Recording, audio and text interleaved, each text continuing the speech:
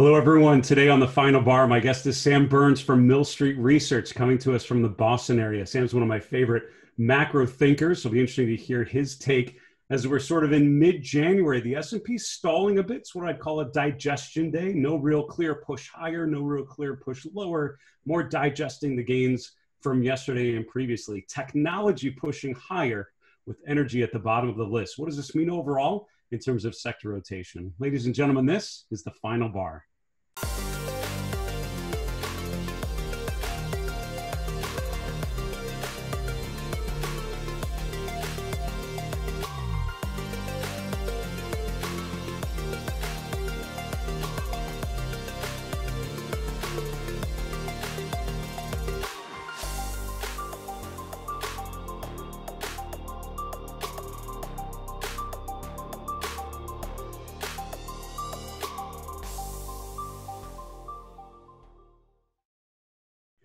Hello, everyone. Welcome to the final bar. I'm your host, Dave Keller. I'm the chief market strategist here at StockCharts.com in rainy Redmond, Washington. Thanks for joining us every weekday after the close as we look at these markets through the lenses of technical analysis, behavioral finance, investor psychology, supply, demand, fear, greed, all of those great things that help us get a sense of the message of the markets. And again, in times of uncertainty, in which I've over my career of 20 odd years, I've not seen a more uncertain stretch in terms of what we're all grappling with and just trying to make sense of unique circumstances. But the message of the market remains pretty consistent in that the overall euphoria, desperation, optimism, pessimism, fear, greed, all manifests itself into prices. And if we can follow the trends, if we can understand price momentum, we can understand how buyers and sellers are motivated and where the opportunities might be. Our goal is to identify trends, to follow those trends, and to anticipate when those trends are exhausted.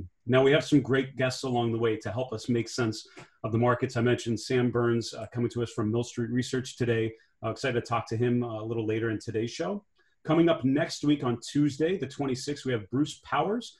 Bruce is a longtime technical analyst, a fellow CMT. He spent much of his career in Dubai, so has a unique perspective, really experiencing the meteoric growth of that region and of Dubai in particular. Be interested to hear his sense of global markets as he joins us on Tuesday. On Wednesday, Julius de Kempener from coming to us from the Netherlands. He's the founder of RRG Research, a sector expert.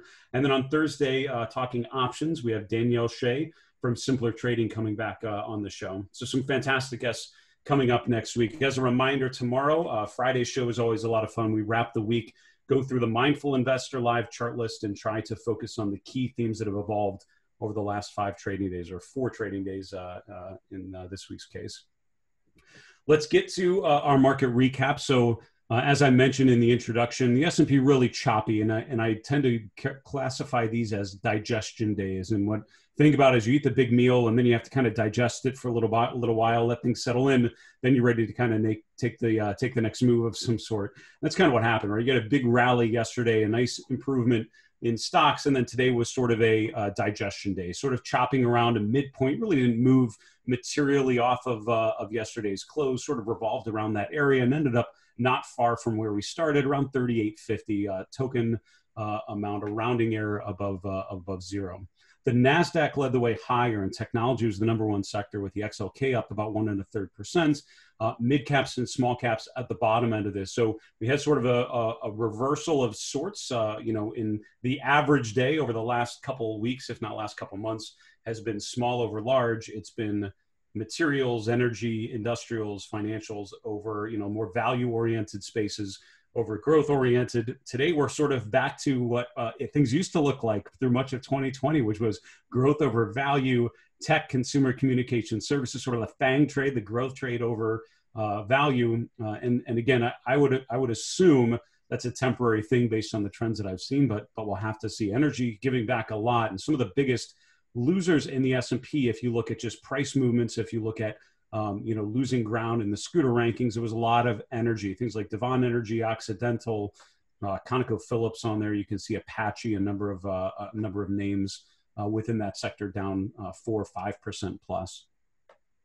Let's go on to some other asset classes very quickly, then we'll look at some further charts. So bonds weakened a little bit further. Just after a rally in the TLT into yesterday's close, Back on the downside today, down 0.7%. The US dollar continuing to weaken as well, back into that weakened dollar mode that we've been in for a good amount. Gold essentially flat for the day. It was down through much of the morning, but rallied up and closed flat for the day. Silver pushed higher above zero. Oil price is a little weaker, and again, energy, as I mentioned, pretty significantly lower. Cryptocurrencies continuing to be as volatile as ever, but it's interesting to see things like Bitcoin really give back a lot of ground, down to around 32,000 on Bitcoin. You can see most, if not all, the ones in the top 10 that we follow here. Down in a pretty good amount. So Bitcoin has really come down 42,000 down to 32,000 in not too in a pretty close window of time. The question is, at what point do you have to think about further downside risk on something like Bitcoin? We'll look at that chart if we have time a little later in today's show. Looking at a chart of the S&P, again, we didn't move a lot directionally today, as I mentioned, sort of a digestion day. So I think this trend line that we've talked about, still very much one of the key guideposts I'm going to be following just to track this uptrend. I'm not a huge user of trend lines as a trading tool, as a trading system, but I am a huge fan of using them as a way of visually representing the trend. You've now connected a couple lows here, 3 lows actually, the low from October, the low from the beginning of the year, and the low from earlier this week. That sort of lines up this trend. This is actually Friday's close, I believe. And if you line up those 3 low prices, we're now sort of tracking the trajectory of this upward trend. As long as that remains in place, as long as we remain above that trend line, you have very little to be concerned about, because what that means is, by definition, we're making higher highs and higher lows for that trend line to remain stable. If and when we break down through that trend line, which will happen at some point, it could happen as early as tomorrow, of course, that would tell you at the very least there's a change in character. There's a bit of a rotation of sorts, and you want to think about what that might mean and start to look for risk assessment and look at individual sectors and stocks to see what sort of breakdowns you're potentially seeing there. Overall, the trend remaining pretty positive across the board.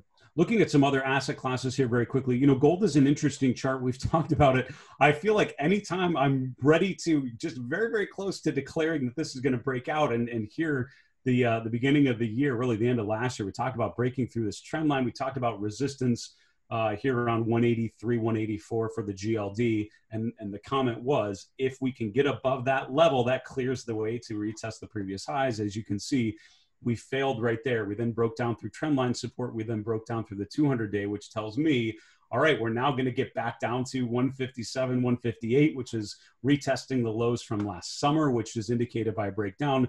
We've now reverted right back to the upside. So if you look, gold is really in consolidation mode. You have stable highs, you have higher lows, and this is an asset class that's really going nowhere since, really since September. If you look there, if you take that first sell-off from August to September and then just draw a horizontal line, it's kind of where we spend most of our time, rotating around that midpoint around 175, 176. We're kind of right in the middle there. So neither bulls or bears really taking control. You can see the RSI is almost exactly at 50, which would be a neutral reading, a true absence of momentum.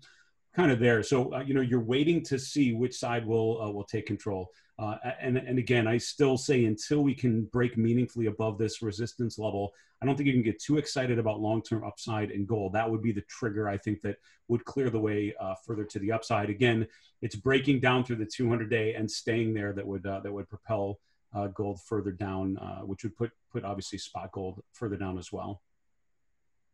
Looking very quickly at interest rates here. So we talked about bonds and moving a little bit weaker. I wanted to bring up the TLT is there. I wanted to bring up the 10-year yield. So, overall, we've talked about this rotation from a pattern of lower yields, a pattern of higher yields. If you look at the relative strength of the financial sector, a major bank, we talked earlier this week, if I remember right, about the ratio of Microsoft to Bank of America, I want to say, and looking at that ratio as an indication of sort of the growth versus value trade. The relative strength in financials really follows this appreciation in interest rates, and even though we've given a little bit back there, overall it certainly seems that the trend remains positive for rates, lower for bond prices, and I think that continuation of that trend is what could certainly fuel the relative strength in financials going forward. It's been a bit of a rocky week this week.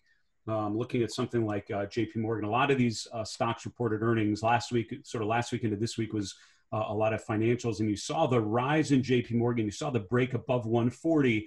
And then this week has been more about giving it back. So overall, while the trend remains just fine, trend remains positive, higher highs and higher lows. If we draw a trend line from some of these recent lows, you can see we're actually breaking down through the trend a little bit, which is a cause of a bit of concern. I don't mean to make this bold face like it's the end of the world. Sorry, let's do this. Maybe a better representation of that, right? So I'm going to take the trend line. We're sort of right there. We really haven't broken down. If you take the low from October, take the lows in December, lines up with early January, we're sort of staying above there. So this is sort of a pullback within a legitimate uptrend. I think breaking trend lines like that would cause me to be a little more concerned than I am at this point. Overall, it seems like a bit of a pause that refreshes before you can resume a little further uptrend. So that's something I would be looking for on the chart of JP Morgan and some of the other banks. What has done well, and the number one group remains the renewable energy equipment group, which includes the solar stocks, looking at TAN, which is the solar ETF, up almost 6% today. A nice rally higher. And again, after a bit of a pullback there, continuing this move. So if you look, the price trend has been positive. The relative strength is what really impresses me about this ETF and about solar stocks in that renewable energy equipment group. It's been a consistent outperformer, and long-term outperformance on the relative chart overall are the types of charts you would most likely want to lean into. That is our market recap for today. I want to take a quick break. Back with Sam Burns from Mill Street Research. We'll see you in a minute.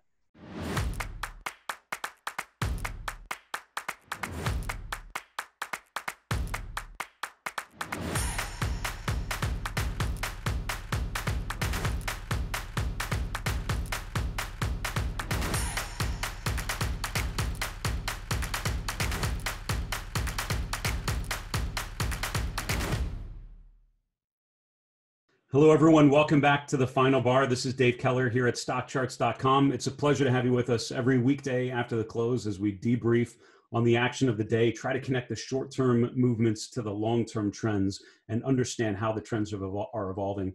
We are here to help you along the way. If you have questions that come up as you're analyzing charts, as you're trading, as you're using technical indicators, whatever it is, shoot us an email with any questions you have, and we'll address it perhaps on our next mailbag segment at the end of this week. Our email is thefinalbar@stockcharts.com, on Twitter @finalbarsctv, or on our YouTube channel. Just put a comment right below the video that you're watching.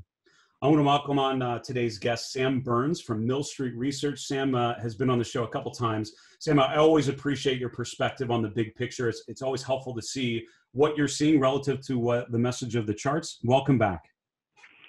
Oh, thanks, Dave. No, it's a pleasure to be back. So obviously I think these conditions we're in with the market continuing to push higher, this potential reemergence of the FANG trade. Walk us through how you're thinking about risk in this sort of environment. Yeah, the thing that's really struck me in terms of looking at this market has been the persistent leadership of the really the highest volatility stocks, the riskiest stocks in the market, both in the U.S. and globally.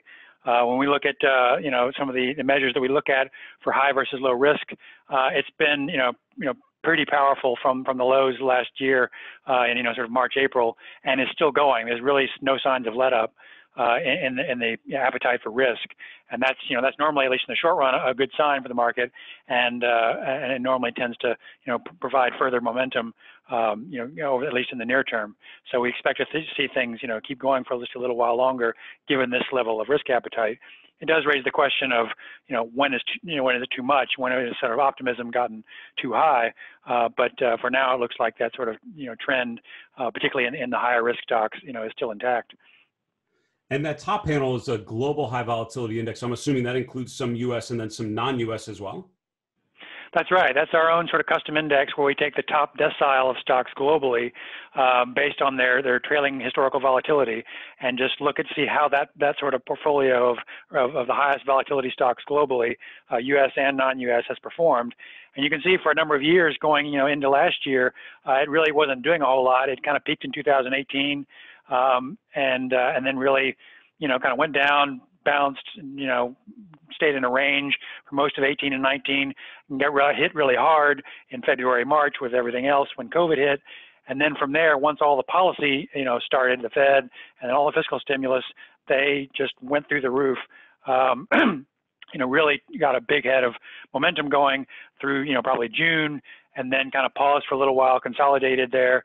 And then since early November, when the Pfizer news, the vaccine news hit, and then the election news, more election news, and stimulus news have all continued to sort of push that series higher. So, we look at things in terms of the U.S. a lot of times, but really globally, it's been a trend toward high-risk stocks. And then we can see the same thing there in the bottom section where within the U.S. S&P 500, the high beta stocks, the 100 highest beta stocks have outperformed the low vol stocks. Again, since early November has been the second leg you've seen that's still going. So you had the first big leg up through June, a pause, and a second leg up since November. And it's broken out of that big, multi-year range now, you can see, and tells you that there's been a lot of momentum behind high-risk stocks. People are willing to buy, risky stocks to get the most bang for their buck when there's, a lot of liquidity, a lot of free money floating around. Now, when most people think about volatility, obviously, Sam, they think about the VIX, sort of the fear gauge. Talk us through how this fits into your perspective. Right. So given all that we've seen with the enthusiasm for risk, you would expect to see all the signs of high optimism. I mean, you do see a lot of them, but the one that's really stuck out that does not show that is the VIX. The VIX is basically, in our view, too high given where realized volatility is. The market's volatility, the S&P 500, has been, kind of 10 to 12% in the last month or two, but the VIX is holding, above 20. And normally it does not have that big a gap. That's an unusually wide gap. The VIX has sort of resisted going down, which tells us there's still a certain amount of caution and kind of concern among options traders. They're not willing to, to sell puts at low prices to drive that kind of VIX down to where it would normally be. You see, in the past, it's normally tracked realized volatility much more closely. And so that tells us that there could be, a little more upside in the stock prices, at least until the VIX kind of comes down closer to where realized volatility has been. Of course, the alternative is that realized volatility does rise, which would imply, stock prices correcting. But so far, we've still got enough momentum that may take a while to develop. So this is kind of one of the sentiment indicators that we track that is still bullish, that still does not show high optimism, whereas some of the other indicators, like some of the the sentiment surveys and put-call ratios and things like that, do show high optimism. So this would be an argument in favor of that risk appetite, staying intact for a little while longer. So we only have about 30 seconds left, Sam, but I'd love to ask you just, we've talked about the FANG leadership, the fan mag stocks, whatever we call them, that, really led through much of last year. And then you had this rotation into things like energy, financials, industrials, really started to emerge. Now, FANG stocks have been sort of stagnant until this week. You're getting Netflix bouncing higher, Alphabet and others. When you're looking forward out a couple months, do you lean into more of the reemergence of the FANG stocks, or do you lean more into the financial, energy, value sort of names that had been working going into the new year?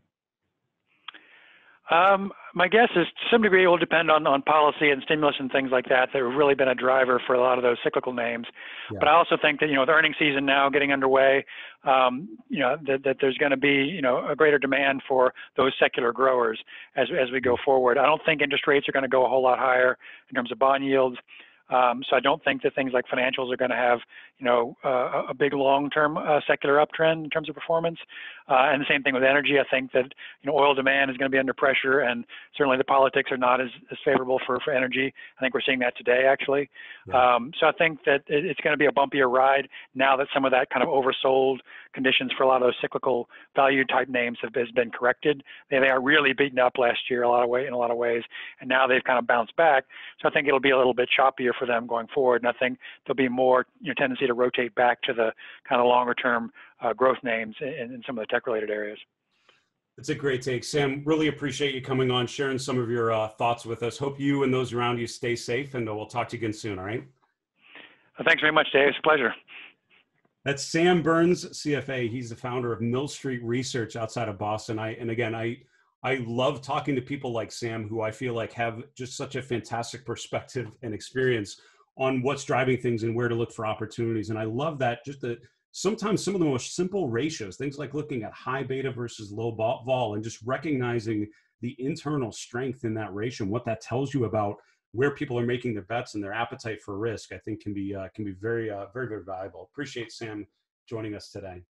Our next segment is called Today's Chart List. This is one we haven't done in a little while, but what we like to do is just highlight some of the ways that we use the chart list feature on StockCharts, some of the ways we review sets of charts and how we organize them, because I have learned a ton from guys like Grayson Rose, from Arthur Hill, Greg Schnell, Tom Boley, some of the guys I would consider power users of StockCharts, mentors of mine in terms of using this platform so much better. So I hope I can share with you some of what I've learned from them, really, in terms of what I use. So the way you get to your chart list, obviously you go to the member dashboard. In the upper right, you have a chart list button. I have a ton of these because for a while there, I've loved creating them, managing them, looking at them. But I wanted to highlight one for you that I call historical charts.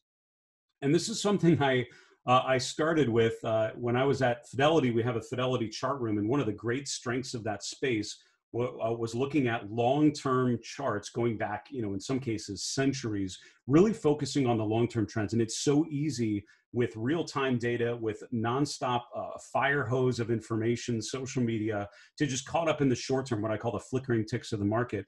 And I find that taking some time, some focused effort to look at the big picture, look at the long term, and understand how trends have evolved over time, it can really, really help you center yourself on the time frame that you're trying to operate on. So basically what I did a while ago was create a chart list called historical charts. And anytime I find something that helps me think about things in a long-term basis, I put it in here. And then with some regular frequency, maybe once a quarter, I'll make a point of going through all of these and just thinking about how the charts have evolved. I want to highlight a couple of these for you. The first one is gold, and it goes back to the year 2000. And the reason why I did this is, when I'm looking at the trend in gold and you're looking at the strength in gold and really the weakness in gold in the last 6 months, your 1 year chart is just this little area right over here. And I usually look at a 1 year or a 2 year daily chart. It's kind of my standard, or I might look at a 5 year weekly chart or something, but this is going back, 20 plus years. And then you really understand the appreciation in gold prices, the rally that you saw into the peak in 2011, when it hit just below $2,000 an ounce. You can see how it then came down and almost have that. And now you can see the return. And now this base that gold has made from 2011 down to 2015 and back up to break to, above 2000 and now pull back to where it is significant. That's a huge rotation. You could go one step further and go even back to like 1980 and really understand the long-term trajectory in gold. But for me, it's a reminder to recognize the fact that even though gold has been weak in the short term, we're still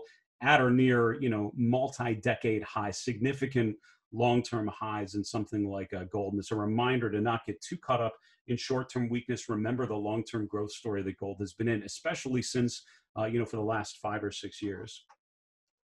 Second example I wanted to show you, this is kind of a fun one, the S&P career history. I actually I created this years ago for a presentation where I love to show my bio in chart form. And this came from when I was hiring for a junior graphic designer at a firm I was at. And one of the people, the resume that immediately caught our attention, instead of doing a regular resume, basically drew a chart of the S&P 500 and overlaid bullet points of their career history on the chart. And I thought that was such a beautiful way of representing what they did. And so for me, it's always been the way I do. So I usually overlay logos of the firms I've worked over the last 20 years. So I actually started in the industry in the middle of 2000, here in January of 2000, or June of 2000, excuse me. So if you know your market history, that was literally the tech bubble was bursting as I moved from the Midwest, where I grew up, to New York, and started to learn how to invest. So if you ever get a sense that I'm more bearish than bullish on average, and I talk more about risk and things,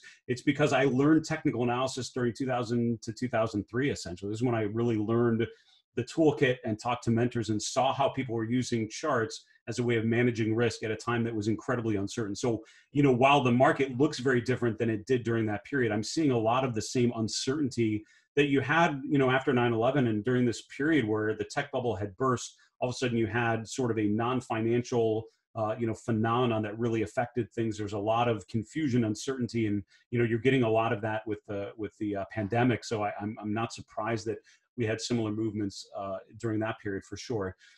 So the reason why I do this is to reflect on some of these experiences that I've had. And again, depending on when you started, I would encourage you to create a chart of the S&P, have it start at when you started in the industry or started paying attention to the markets, started investing for your own account. and look at some of these periods that you've been in and think about what some of those periods felt like. Think about how your toolkit has evolved. And when you see the market doing a certain things, I glance back to one of these periods that I've been in. What I tend to do is actually reach out to people I worked with at the time and catch up with them and talk about that period. It's helped me a lot to navigate some confusing times in the markets. Another one I put in here is called Pepsi 2007 to 2009. This is one of my favorite examples of the 2007 peak.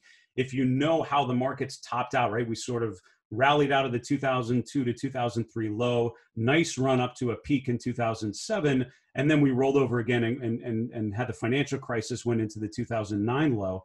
But this period of 2007 is an interesting one, especially Pepsi, because if you know your market history, you know how the S&P chart looks like, it actually topped out in mid-2007 and started to roll over. But stocks like Pepsi, big defensive blue chip names, actually continued higher. It made a new high at the beginning of 2008. So it's a great reminder of what tends to happen at the end of a bull market phase when big stocks like Pepsi, sort of the defensive consumer staples types of names, tend to actually continue to do well. And if that's if that's what you're looking at, you'll think that the market's just fine. But remember, the more speculative stuff, going back to Sam Burns's comment, some of the higher beta names are probably rolling over already. So if you look at the chart of the Russell 2000 relative to Pepsi right about there, you'll see what I mean about the underperformance of the higher beta names. The low vol, more sluggish, high yielding names like Pepsi actually did just fine. That's all the time we have with it. I hope that was helpful. If there are any titles that you saw in here that you want me to share, I'm more than happy to share with them, or any of the ones that I shared with you. Just give me the title of the chart that I showed you, and shoot me an email, thefinalbar@stockcharts.com. I'm happy to send you the links. You can save it to your own login. But I would encourage for you to set up a chart list called Historical Charts. Start to gather some of those charts that help you maintain a proper long-term perspective. I guarantee it's going to help you think appropriately long-term about the markets. We need to wrap the show. Go to the 3 and 3 charts in 3 minutes. Here we go. Chart number 1 is Bitcoin. And again, I hesitate to go ragingly bearish on Bitcoin. Early, sort of late 2020, I came out with this Bitcoin 37,000, which seemed outrageous at the time. And we blew right through it on the way to 42,000. What I'm noticing though, is if you think about the last month or so, and you think of it as a symmetrical triangle of lower highs and higher lows, we've now broken through that trend line using the lows from year to date in January here. We've now closed below that trend line. If you measure the height of that pattern, subtract it from the breakdown level, that gives you a downside objective of around 23,000, which is not far from the 61.8% retracement level of the September to January run. And it also would line up with this swing low from mid-December. So a lot of reasons why that could be a pretty reasonable objective given the volatility that we've seen, the height of the pattern and the breakdown. Again, it's all about a follow through tomorrow into this weekend and see if you get further downside pressure on Bitcoin. I think 20,000 would be a short-term support in any case. That's chart number 1. Chart number 2 is the chart of gold, as I mentioned. This is a confounding chart, as I would describe it. I think the moment I start to think about we're getting a signal of further movement in a certain direction, it sort of reverts and goes back up. We saw a potential breakout to new swing highs at the beginning of the year, which was repelled. We then saw a breakdown of the 200-day, which was also repelled. We're now midpoint of the range that we've been in for the last 4 months or so. Something has to happen here. Either we break down through the 200-day and we continue lower, or we break out above these swing highs and push higher. I would be looking very closely at the movement of gold right now. It's telling you absence of trend, zero momentum. Finally, I'm bringing up the chart of United Healthcare, UNH.